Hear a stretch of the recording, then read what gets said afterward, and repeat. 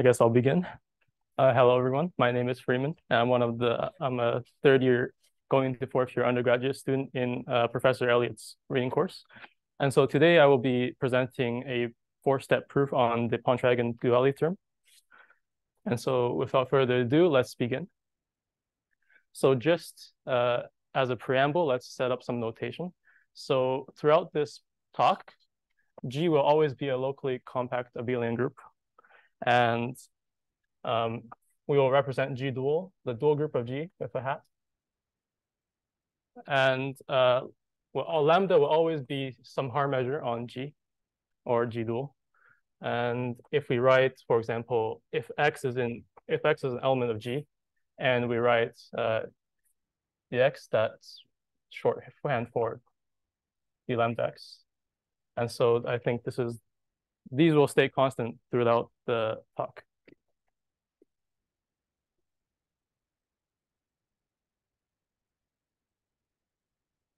So we begin by describing a natural map between the group G and this bidual. We'll call this map phi. And this map takes X into eval X, which is an element of the bidual. And eval X, as the name suggests, will evaluate a character on X. So for example, eval X of chi will be equal to chi of X. And one can verify that phi is a homomorphism. And so the Pontryagin duality theorem says that phi is a topological group isomorphism. And we will prove this in 4 very straightforward steps. Namely, we'll just prove injectivity, surjectivity, continuity of phi, and of course, phi inverse to be continuous. And so we'll begin by exploring the structure of the dual of G. And namely, we'll begin by proving a theorem that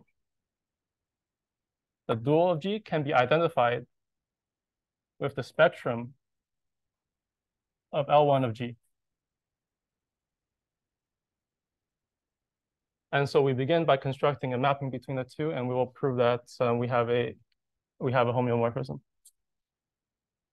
And so the map is as follows. Forgive me, I will use the same notation phi. So phi is a map from G hat to a spectrum. We'll just put sigma to represent this spectrum here. And this map will be as follows, defined as follows. So phi of chi of F, so F where F is an element of L1, will be given by the Fourier transform, or we can write it as F hat of phi. And so we'll first prove that this map is injective. And so by the Riesz representation theorem, we know that for all lowercase phi in L1 dual, there exists a unique function L infinity. There exists a unique function L infinity such that phi of F is equal to integration against U. And so we can see that for every, and so we want this U, unique U, to be a character. And so we can do this in 2 ways. We can do this by writing phi in two different ways. So I guess I'll write it here. Number 1. We can do this by writing phi F convolve with G in 2 different ways. Number 1, the first way is just straightforward, just expanding what phi is. So the integral of U, F convolve U of X, F convolve of G of X dx, and we expand this part here.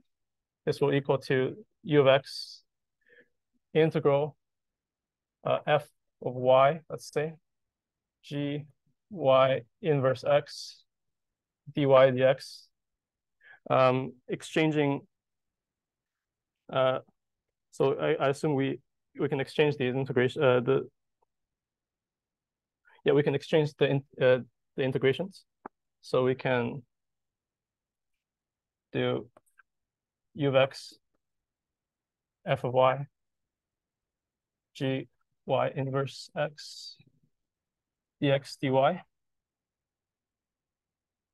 And so here we can group together the x terms. So u of x g y inverse x. So we can integrate this. And this right here is, if we see what phi is, this right here is the integral phi of, I'll write g of y, put the y here as in, to be defined as g y inverse x. So this is just shorthand for this function here. So the left translate.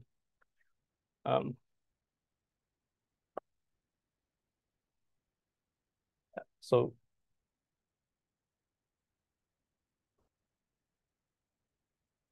fy dy. So this is the first way we're going to calculate phi of f convolve g. The other way we can exploit that phi, we can exploit the multiplicative property of phi. So I'll write it here. So number 2, f convolve g f, which is going to give us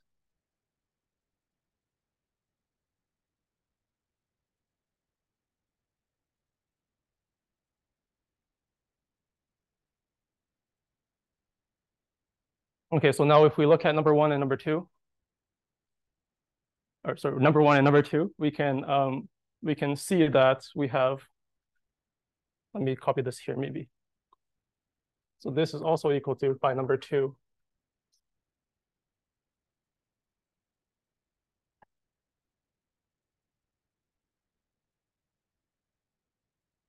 So from here, we can see what u of x is. So u of x should be phi gy over phi of g, just by comparing how the integrals are performed. And because phi is automatically because phi is not actually in L1 dual, it's more so in the spectrum of L1. So phi is automatically continuous, and we can choose g to be a continuous function. And so, sorry, this should be x, and so u here is continuous. And so therefore it remains to show that u is a character, namely u is in g hat.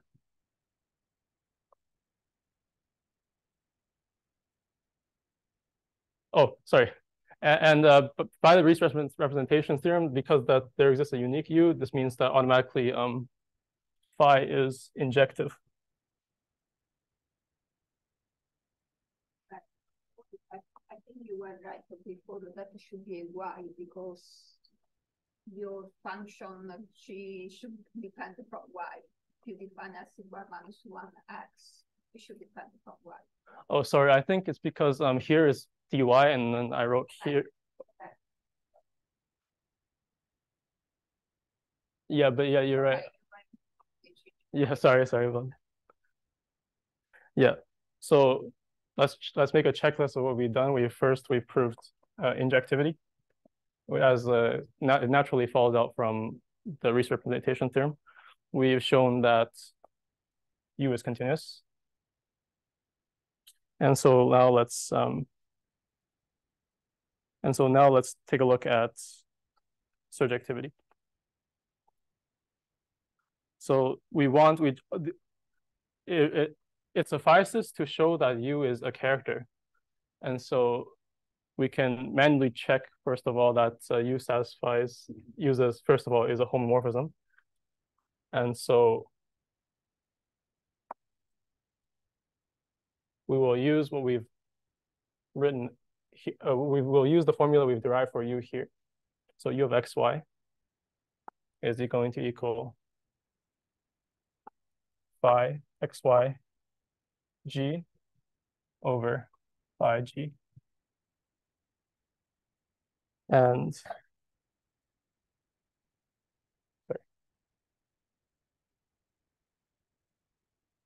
phi xy g over phi g. And we can multiply maybe both sides by, we can multiply both sides by phi gy. So phi g of y times g of y. And so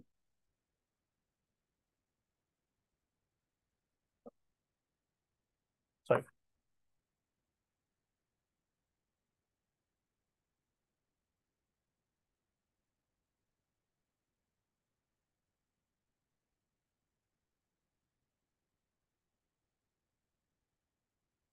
And so if we look at this divided by this here, we know that this will equal to U of y. This divided by this just by referring to the formula above. And so this will, oh, sorry, yes. U of x and multiplied by phi gy over phi g, which is U of x times U of y. Thank you. And if we replace xy with the identity element, we can show that it maps identity identity. And so the only thing that remains is to show that U of x is always equal to 1. And is to show that U of x is always equal to 1. And so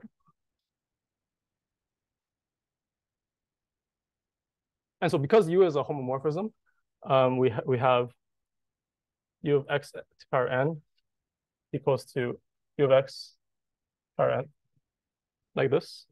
And this should, and because U is an L infinity function, which is essentially bounded, we know that almost everywhere U of x must be less than or equal to 1. And if we replace x with 1 over x, then we also know that U of x should be greater than or equal to 1. And therefore, U of x must be a character.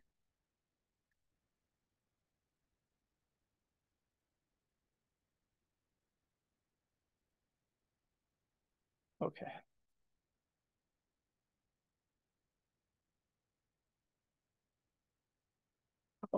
And oh yes, and so we've proven injectivity and surjectivity, and we have proven injectivity and surjectivity, proving that phi is continuous is a single net argument. Proving that the inverse is continuous is slightly harder, which, for the sake of time, I believe I will leave as an exercise. And so here we've established a homeomorphism between G hat and the spectrum of L1 of G. So there are some nice consequences that come out of this. Namely, one of which is that you can, with this identification, you can see that the Fourier transform is nothing but the Gelfand transform with this identification. And the good thing about that is, say we want to prove that the dual group of a discrete group is compact, then you can pull from Banach algebra theory with this identification to prove that.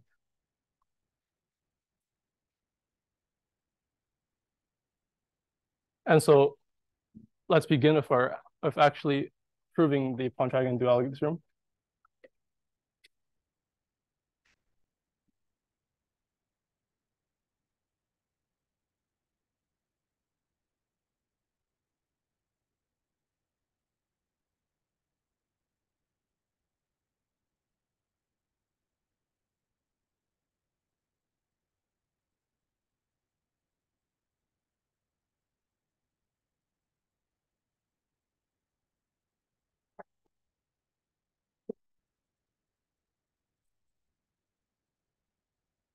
So let's first prove that if phi is a bijection, then it is a homeomorphism. You already proved something. Oh yes, I first proved that we have this identification. That's not one of the 4 steps. No, that's a preamble step. But okay, preamble.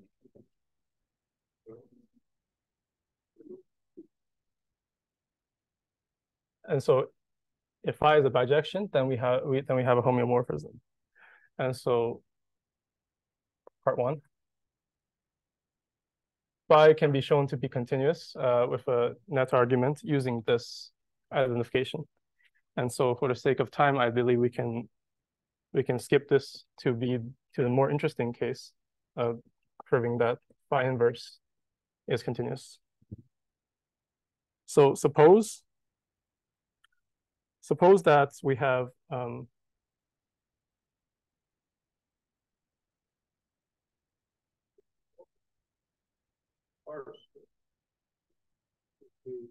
8, you could write by C-O-N-T period. sure.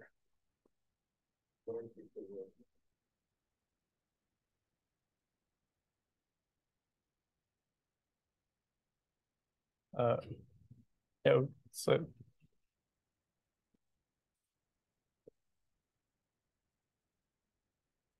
suppose we have a net phi x alpha converging to phi x. This means via this identification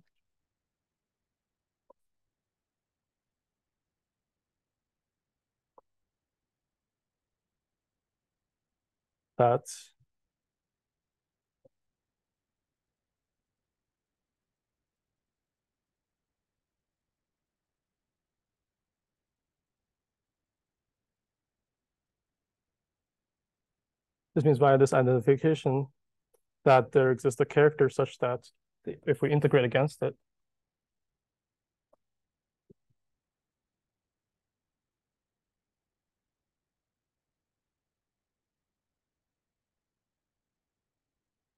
we get this convergence.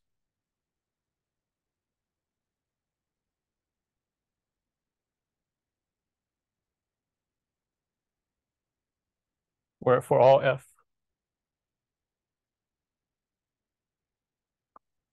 in, let's say, L1 of G hat, we can relax this a bit into L1 intersection L2 so that we can apply Fourier inversion transform, inverse Fourier transform. Oh, sorry. So we can apply Fourier inverse Fourier transform.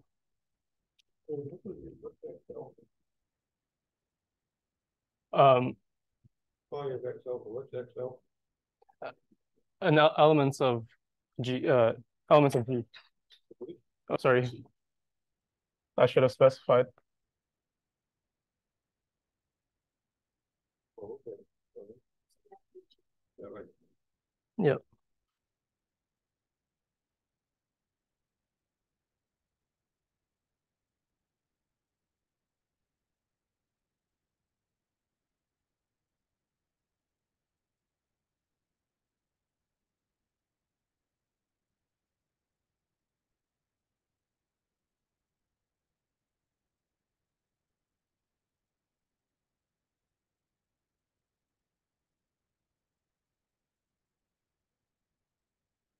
So there we go. So noting that, let's remove the compass conjugate here and just bring it inside. And here we have inverse Fourier transform, and so we can see that there exists some G such that G hat equals F, and that G with X alpha inverse converges to G of X inverse, sorry. And so because we can choose G to be continuous, we have that X alpha inverse converts to X inverse, and since inversion is continuous, we have the following convergence, and therefore phi inverse is continuous.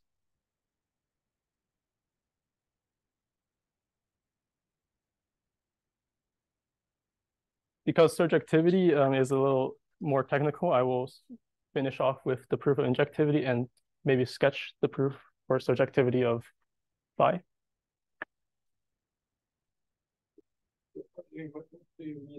What does it mean why a net argument? That's any continuity has to be proved by a net argument. Oh, sorry, I meant like it was more straightforward than B, so I skipped it in the interest of time. That's right, but you, all I suggested was that you put C-O-N-T. Okay. I don't even understand how. Of course, if you say homomorphism very tall, then it's like maybe clear enough. A is phi and B is phi inverse. Sure. And now you want to find the inverse makes sense.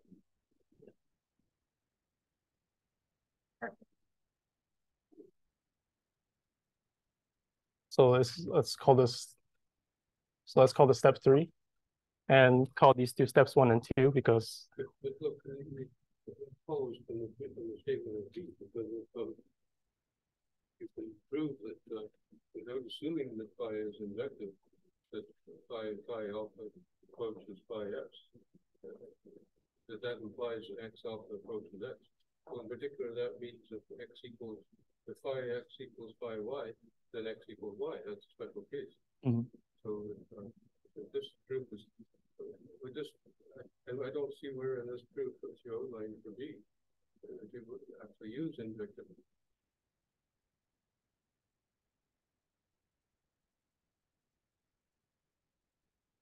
You're right, I guess.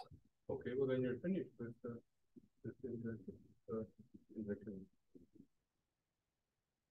That's a special case of continuity. Mm-hmm. I mean, of continuity of the inverse stated this way. Mm-hmm.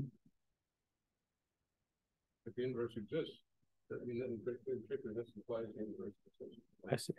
Where the map is. Anyway, that's I say that's you're finished with the injection. Sure. So then I will spend the remaining minutes sketching out the proof for surjectivity.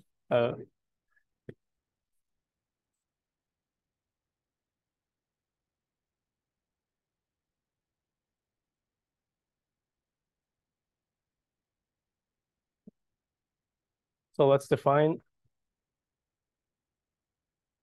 the annihilator A G hat H to be the set of all characters in G hat such that they are trivial on H.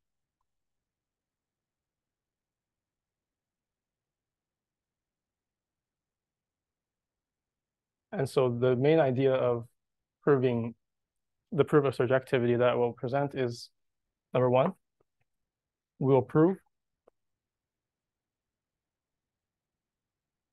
first prove that surjectivity holds on if G is compact. Next, we'll prove that surjectivity holds if G is compactly generated.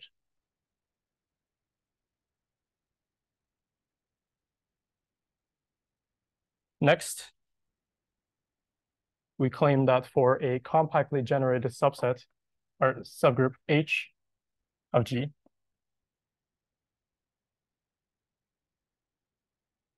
we claim that the image of H under phi is this annihilator here, G hat double hat A G hat H.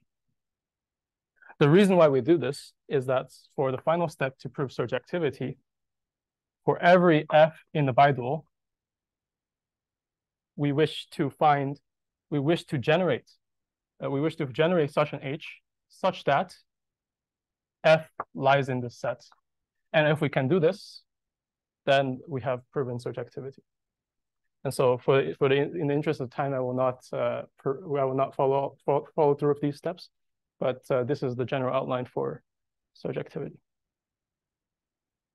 Yeah, but you're not going to cover all the steps. You're not going to discuss all of them. No, I think my time's up. You're going to discuss the easy ones or difficult?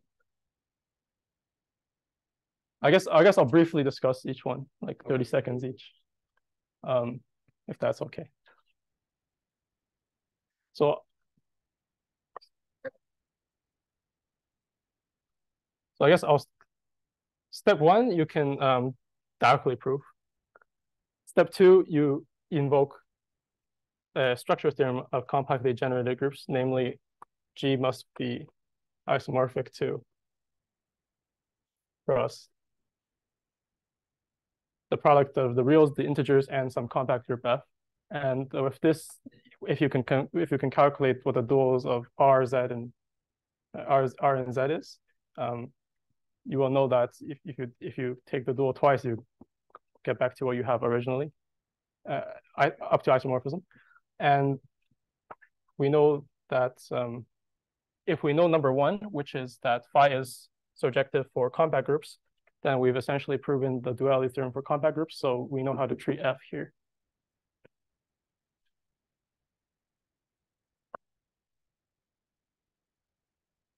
For step three and four, they are for step 3 and 4 is, so for step 3, it's a straight out calculation. I have a really long page here just for step 3 and 4. So they are, I'd say they are more technical than interesting. Yes, step 4 is more technical than step 3. Oh, so step 4 is that for any F in the bidual, we wish to find a compactly generated subgroup H of G such that F lies in this annihilator, which we know is the range of phi under H.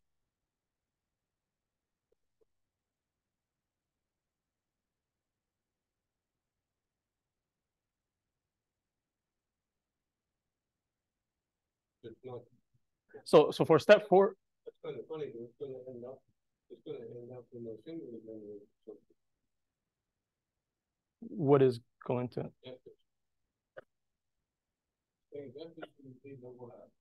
Mm-hmm. You want to prove it's in G, right? Yep. You're going to prove that it's in some compactly generated subgroup.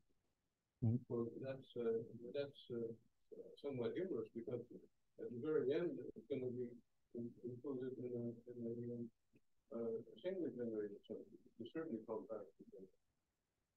It's going to be contained in a subgroup generated by itself, which is a compactly generated group. I see. Well, you're not saying, when you say compactly generated, I see, you mean generated by a compact subgroup. Yes, Okay, or subset. That's slightly confusing.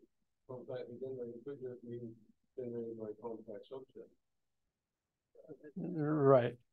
Well, I asked him just now if it meant it's generated by a compact subgroup. Sorry, I meant subset. Sorry? I meant subset. Subset? Yes. Well, that's what I assumed. But I'm just saying that that's a joke. It's a funny joke because you want to prove that F is in G. Yes. But then, of course, then it's in a compactly generated subgroup. It's in the subgroup generated by a single element in itself. I'm sorry, I don't follow. I want to prove that F can be found in. But you don't know it a priori. You don't. It's by a subgroup of G, right? So, tell me again what you want. So, what is it you It wants that if F is in the double dual, we want to show that exists H such that F is in A, G double dual, A, G dual, H. So we want to show that if F is in the double dual, you can find H compactly generated and such that F belongs to the annihilator that. Writing what we want, we are writing. And why does that help? Right. Because that thing that it's the range of P of H. So then it means that we can find the H such that the P of H is equal to F. So P is subjective. P of H is equal to F. Yes. F is in P of H, so there is an H in capital H, so that F is P of H. Okay, well. So P is subjective. That sounds interesting. I'll have to go over it again. Well, you're finished now. Yeah. Well, I guess one more comment about step 4, just to clear things up. The reason why this helps is that eventually we can boil the problem down to finding. So we can boil the problem down to for any subbasis element of say G double dual, subbasis element as in P, K, U, where K is compact set, U is the open set. So compact open topology, like the subbasis. So for any subbasis element, if we can find a compactly generated subgroup H such that, let's say, a G dual H is contained in this subbasis element, then it actually turns out that this is sufficient to prove number 4. Where does step 2 get you? Step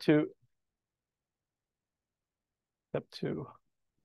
Oh, it's if step 2 is used to prove step 3. That is a general structure theory for compact generated Yeah, we can use this to prove that if G is compactly generated, then phi must be surjective. It's just purely by the structure theory. Okay, but okay, so probably people would have been interested anyway, just in the proof of Pontryagin the compact generated. But then what you say it was reduced to this piece. But look at the three groups R, Z, and the finite group. Or compact group F. Or sorry, I should have probably write K. Or at the compact. Yeah. Okay. You look at the 3 cases of real line or compact group. Is Pontryagin easier for those? Well, yes, because you can directly calculate what the dual of R and Z is, and for the compact case, it's not too hard to prove, I don't think. You're saying that somehow in general reduces to the case of R, Z, and compact. Yes. But by somewhat elaborate procedure involving double or island. Yes. For step 1 would be compact. Yeah. The real line and Z. Well, we could do that. That's not good.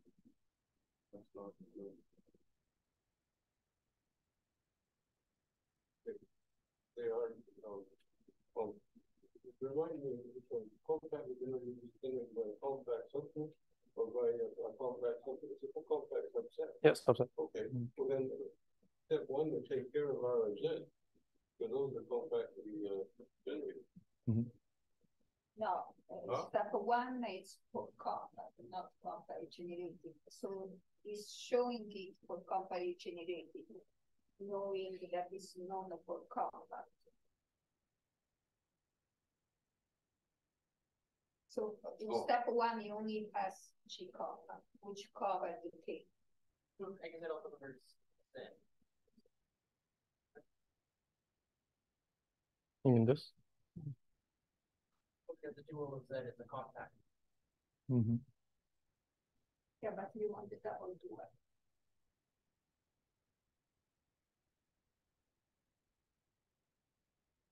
Okay, so it seems to me you've left out R and Z.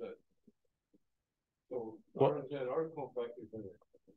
Yes, I guess I have left it out. You proved the compact, stated it separately for compact. You didn't state it separately for R and Z. You're right. I guess we first have to do the calculations for R and Z. We first have to calculate what the dual is, what the bidual is for R and Z. Okay, so you might be technical non-trivial for those ones too. Right. Okay. All right, but this I say this is pretty good for half an hour. Well, all right, let's things be fair. Yeah.